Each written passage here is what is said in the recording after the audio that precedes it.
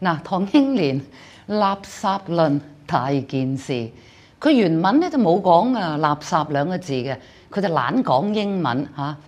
人哋用英文問佢啦，佢用英文答，佢就話 I think that's completely 本來有 ly 嘅嚇 completely rubbish that we have violated civil rights, nor have we violated freedom of speech。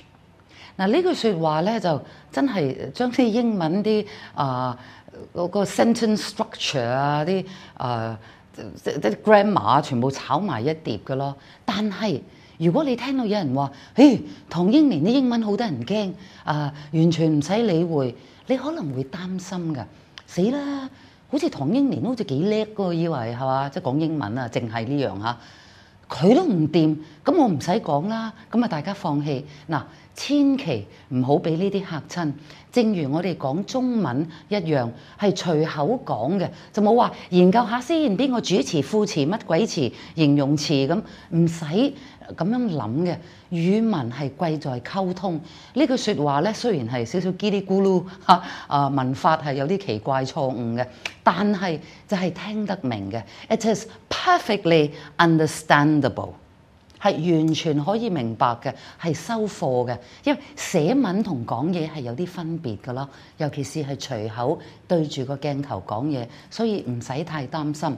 嗱，佢話 completely rubbish 咧，就係少少刺耳嘅，應該咧就真係冇 ly。因為 rubbish 咧係一個名詞，一堆垃圾。咁你純粹形容一堆嘢，一個名詞咧，就純粹用形容詞就得㗎啦嚇。Complete rubbish 就唔使 ly 嘅。咁你幾時用 ly 嘅咧？咁嚇調翻轉頭，如果佢唔用 rubbish， 佢話 rubbishy， 你講埋啲嘢 ，it's so rubbishy。就變咗形容詞咧，你就可以用 completely rubbishy， 即係你話一個人係蠢鈍 ，he's a moron，he's a complete moron。moron 名詞 ，complete moron 去用形容詞嚟形容一個名詞，啱啦嚇，乜詞物字噶嘛。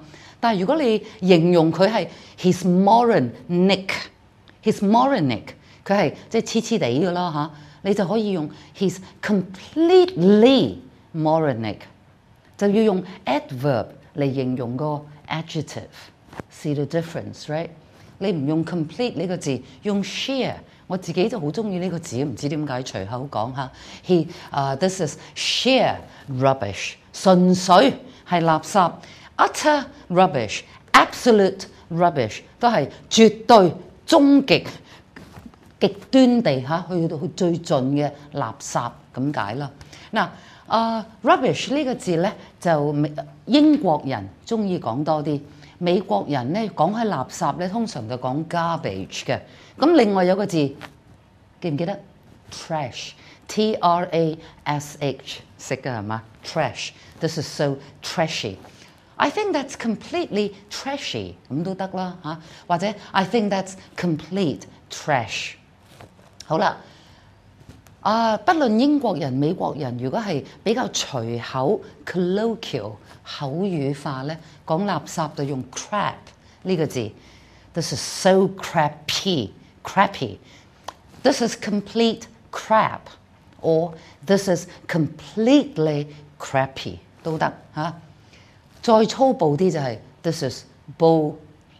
唔讀嗰個字出嚟嚇，有好多人咧就索性呢個字咧，我而家查咗佢添嚇，就係 This is all bull。講完，咁你知我下面講咩㗎啦？好，垃圾講到呢度，拜拜。